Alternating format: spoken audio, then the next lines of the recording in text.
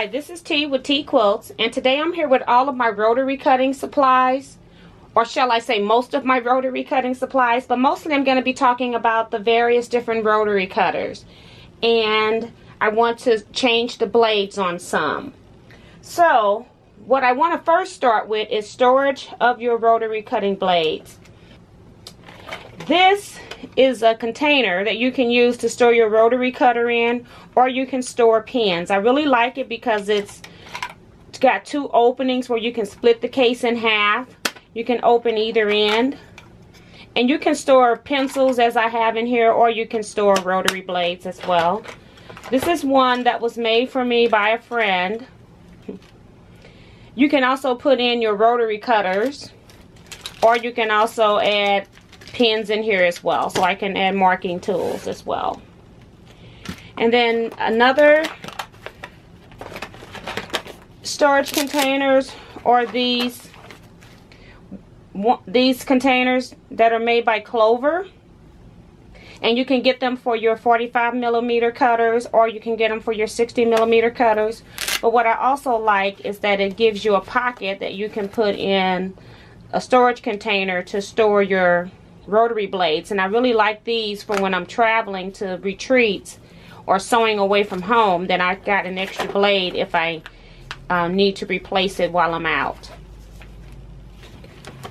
And then one other type of storage are the pop top containers, and you just pop the lid, and I like to use these. I got my Chanel blade in this one. I also can put in any X-Acto blades as well.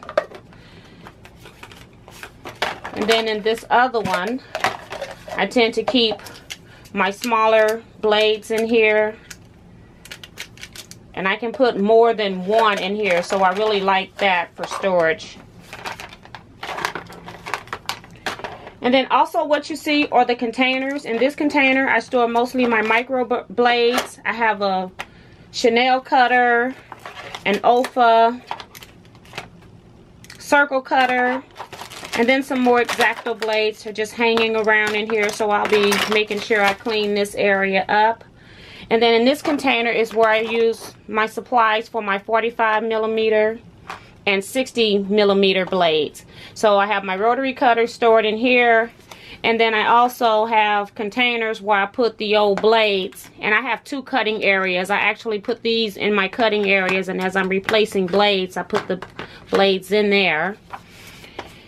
And then I have all of my new blades are here, as well as some that I've marked paper. Every now and then I'll keep like 2 blades, so if I need to cut some paper, I have those available, so I just write on them paper.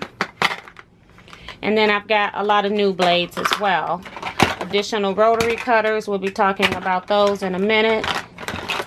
Also stored in here is a rotary cutter 45mm sharpener to sharpen the blade, but I don't really use that a whole lot. I used to at first, but now that I can get 45mm blades pretty cheap at Harbor Freight, I don't worry about that. This is an arm guide for making circles that you can attach to your standard rotary cutter through the hole here, so then you can have a little guide arm that holds out. I haven't used that. Still in a pack. And then I also have some non-slip adhesive rings from True Grips, and then from the Steady Betty I have some strips that you can put to keep your ruler from slipping, as well as I have a klutz glove. And I will tell you, I've used this a couple of times, and I have cut myself twice, and that's why I purchased this glove. I just don't use it like I should, but I'm going to try to see if I can start back using it at some point. And then the last thing in here are some suction cups that you can use on your ruler if you want to hold on to these instead. I use these a lot when I'm working with miniature pieces and I'm using very small rulers. I find these are helpful to keep my fingers away from the blade because I can just curve around. So I'm going to actually start working on my large rotary cutters. So I'm going to move some of these things over.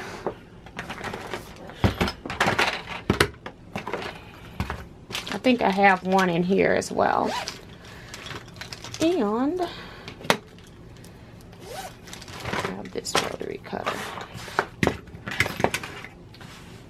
Okay, some supplies that I'm using while I'm cleaning my rotary, while I'm checking and replacing my blades, or I'm using shelf liner just in case the screw is so tight that I can't get any traction. I just use these to help me release the screws.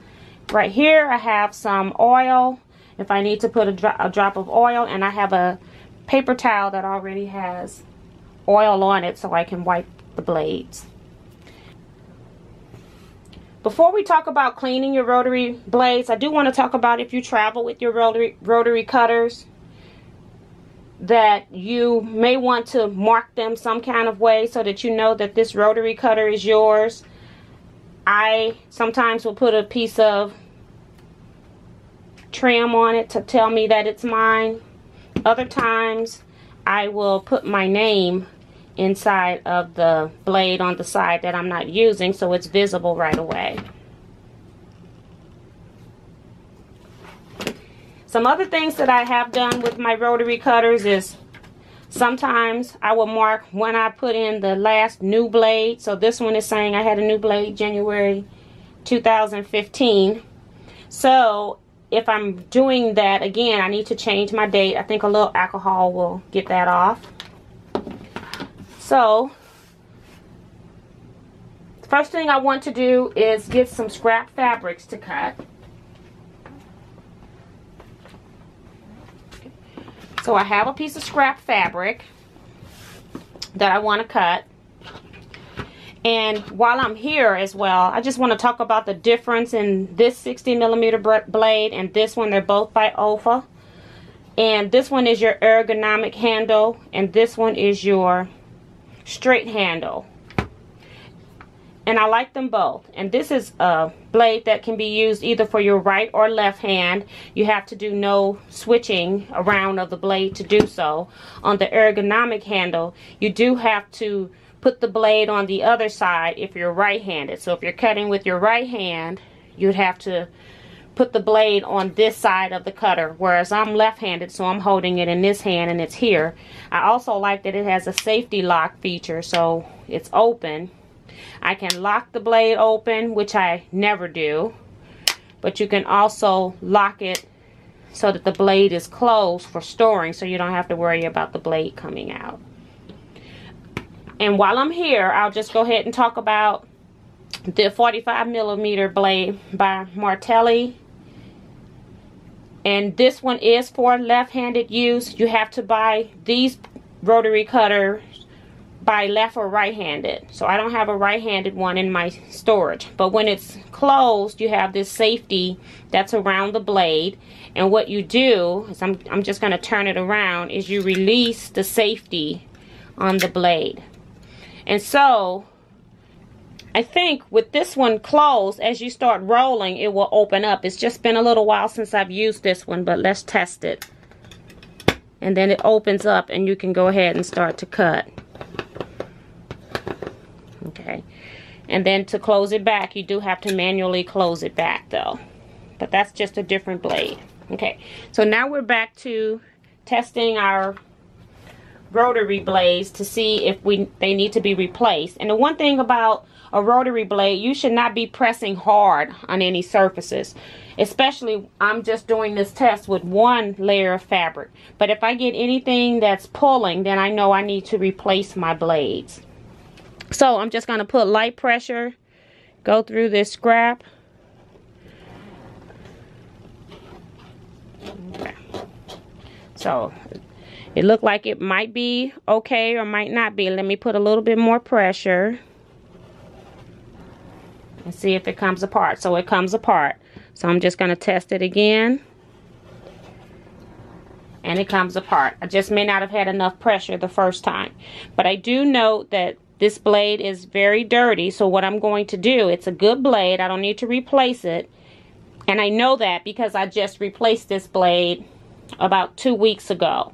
And I haven't done that much cutting with it. So I'm just going to go ahead and clean this blade. So what I'm going to do is turn my rotary cutter to the wrong side. I'm going to remove this screw, and it's tight, so that's why I have my shelf liner here to assist me. And when I take everything off, I want to make sure that I take everything off and lay it in the same order that I want to put it back together.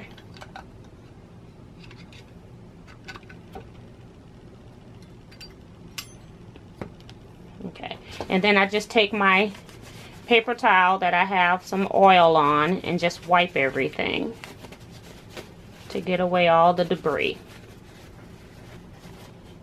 So that's one. Be very careful lifting up your blades. Wipe everything down, put it back in the same order I want to put it together. And the reason why this one is so dirty is because I was actually cutting felt.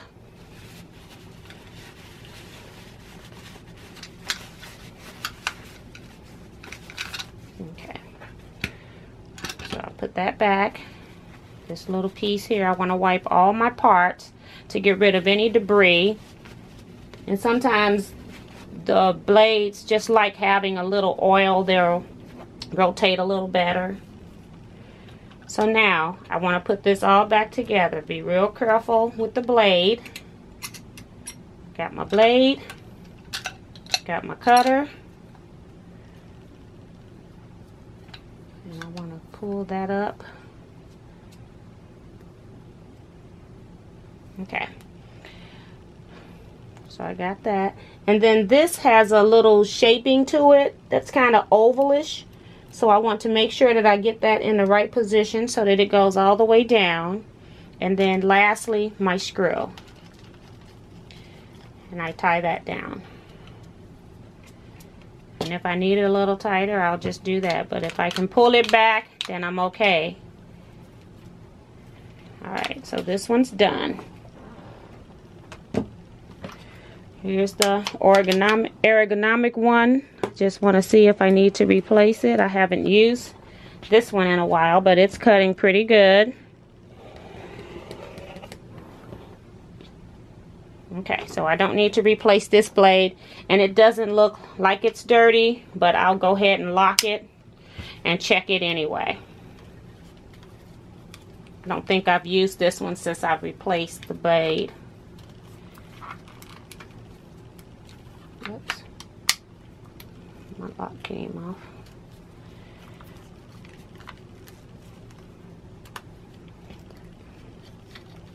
That's why I have the shelf liner here, because this one was very difficult to open up.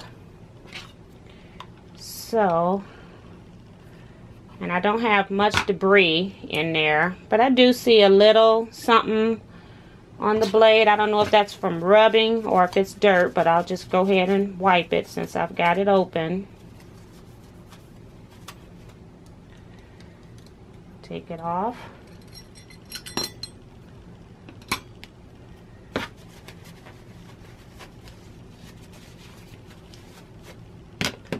Wipe everything and then wipe this side.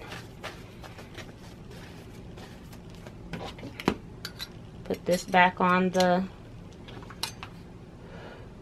spindle. Put it back here. Make sure this little shaping lines up on the blade. And then my screw.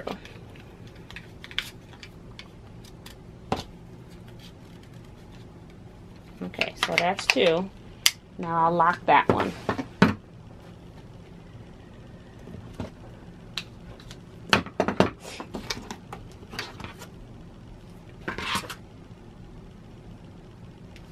Okay, so I'm trying to find a blade now that needs to be changed. So let's see if this one needs to be changed. This one's barely cutting.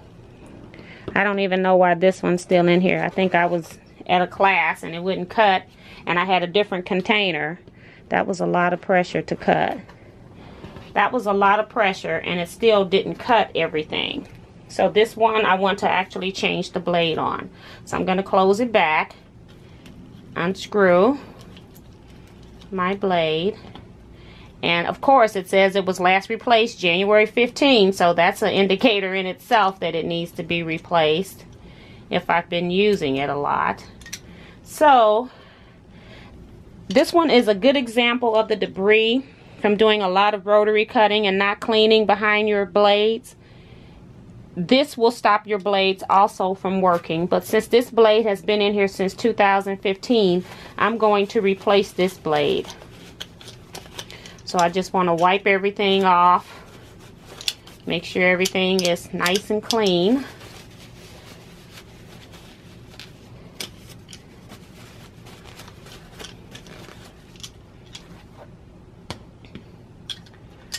Okay, so now I want to wipe here.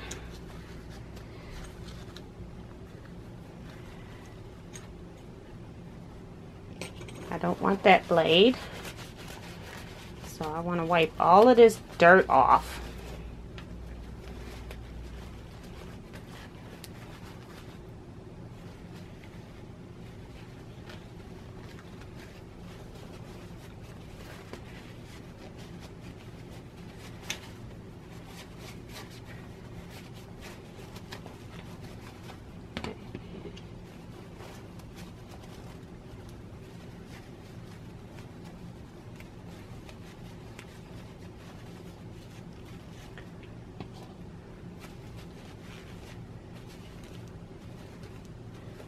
Okay, so I've got my used blade container. I'm going to carefully pick this up, put it into this container for safe disposal, and then get a new blade.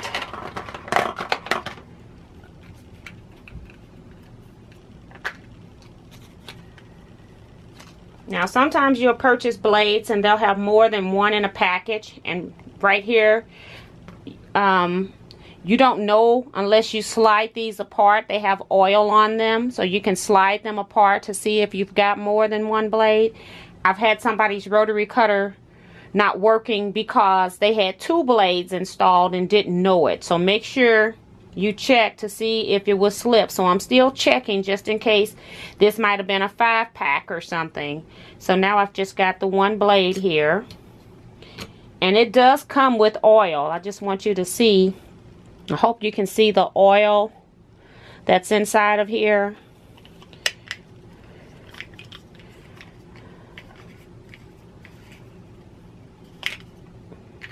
I'll just put that to the side. I may need to replace another blade anyway. Now this is excessive oil. So what I'm going to do is use my little cloth, my paper towel, and take off the excess oil. Putting my new blade on. Make sure I close that up so I don't get cut. So I've got everything protected. And then I just close it back up.